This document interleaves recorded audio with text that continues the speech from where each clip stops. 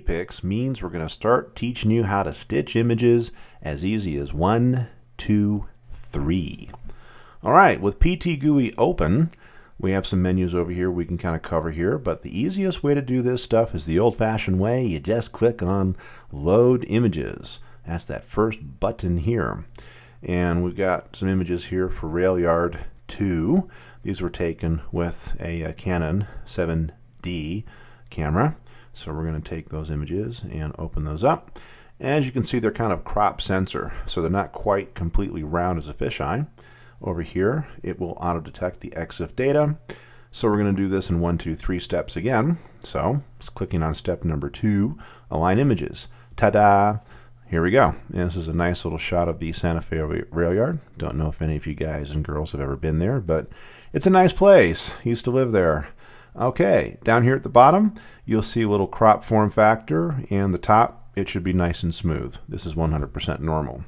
All right, click the Step 3 tab, Create Pano. Now you want to make this exactly 6,000 pixels wide. Very important, because that's the HD definition for a virtual tour.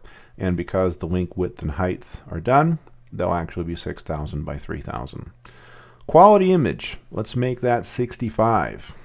We don't want to overcompress it, but I want to make the files about 1.2 meg. When we're finished, we can click the Create Panorama, but it's going to give it some DSC Pano 12345.jpg number. Not exactly very English friendly. So as you can see here, that's exactly what it's called.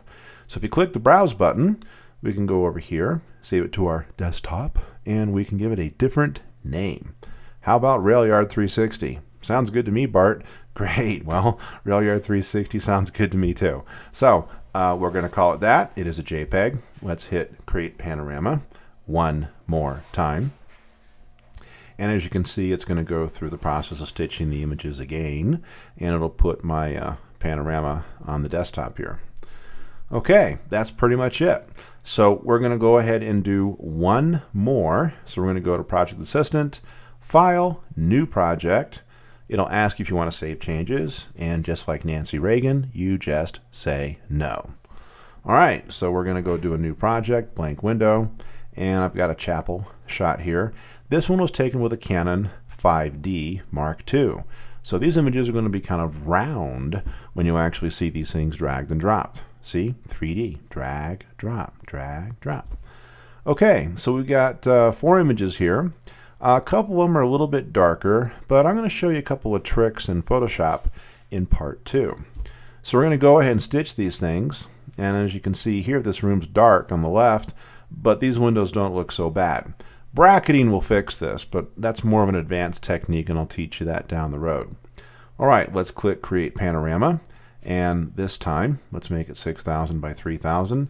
And we'll choose the quality, again, JPEG. Make that 65%. Okay. And we're going to go change the name of this, which is not going to be Panorama JPG. We're going to name this Church 360. If I can spell. There we go. Church. And we're going to put that in the Dan Ross Chapel folder. And we're going to go hit the Create Panorama button.